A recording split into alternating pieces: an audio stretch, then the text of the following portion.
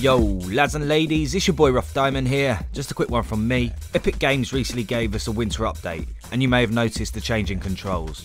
I'm not sure if it's the same if you're using PC, but if you're using a controller, that is the case. We have 3 different control configurations to choose from in the game settings, and Epic Games wanted to change the default for new players, but instead we all got the change. The 3 configurations are as followed. Standard, which has a basic button configuration, Quick Builder, which is kind of self-explanatory, and Combat Pro, which helps you build and select weapons easier. Originally we were all on Standard, but after playing for a while, and for the sake of being able to build quickly and cycle through weapons, I decided to change my control configuration to Combat Pro.